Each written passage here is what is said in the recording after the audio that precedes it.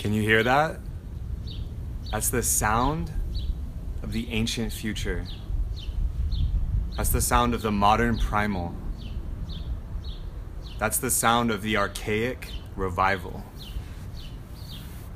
So why is the future ancient? I've been listening to a lot of evolutionary biology and ethology, which are scientists who study the behavior of animals or humans, instead of bringing them into a laboratory and dissecting them or putting them in closed conditions. And so evolutionary theory is very interesting because the way animals organize, especially social animals, wow, Daniel, I love that you already got that reference.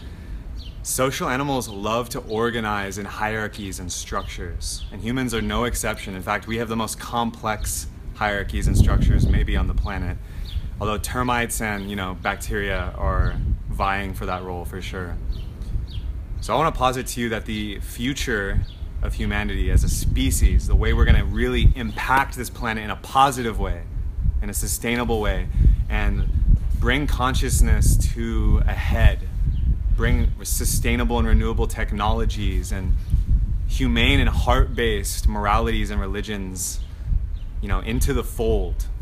I think to do that, we're going to have to return to archaic styles of organization. And what do I mean by that? Tribes. The word tribe is a buzzword. Clans. Familial domains, not necessarily based on bloodlines. We're going to have to transcend gender. We're going to have to transcend the skin color. Do you really think someone is your enemy and an other because of the amount of melanin in their skin cells? It's silly. And it's momentum of history. So the future is actually ancient. We're going to have to align with nature. And I imagine we'll have to mimic nature. Biomimicry comes to mind if we're going to get through this thing. It's fascinating, isn't it?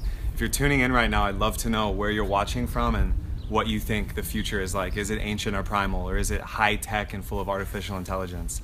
I think these are two diverting pathways that we're looking at, although maybe there's a symbiosis between them.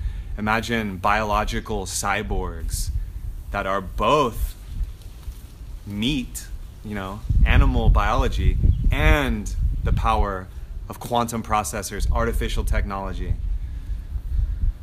And so I think social organization, especially in economics, especially in sociology, and especially probably in morality, or the more idealistic way that humans like to stack meaning.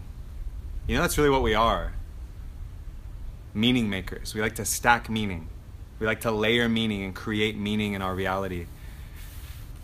And so I think we're going to have to follow nature's lead if we want to stay on this planet. Or at least stay on long enough to figure a better plan out, because there is no planet B. There's no plan B. There's nowhere to throw away trash on this planet. There's only Earth. And so maybe we look to the plant kingdom, or maybe we look to the fungi kingdom, the paragons of process. They have a perfect renewable way to reuse and recycle energy. And so our religions, our political doctrines, our ideologies, our art, it should mimic nature, because nature is the paragon of what's happening on this planet. So let me ask you this. This is a great question. Do you think that nature follows capitalism? Does nature follow Marxism? Does nature at all resemble anything like fractional reserve banking, interest rates, anything like that? I'm asking myself these questions too, because I don't know. I'd love to hear what your thoughts are on the issue. For me, if we're not following nature, we should be asking ourselves some questions. Mainly why we feel separate from nature. And I ask these questions in jest because I truly believe, what isn't natural? What isn't natural? So that means all the supercomputers on Wall Street and capitalism itself is also natural. It's a natural outgrowth. However, is it the most optimal? This is a different question. Is it optimal? The verdict's out on that one, folks. I'd love to hear your take on why the future is ancient.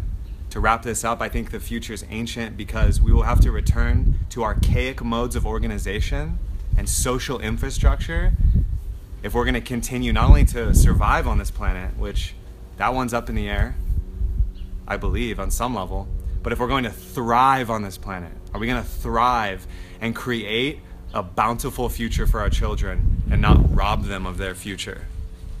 Namaste.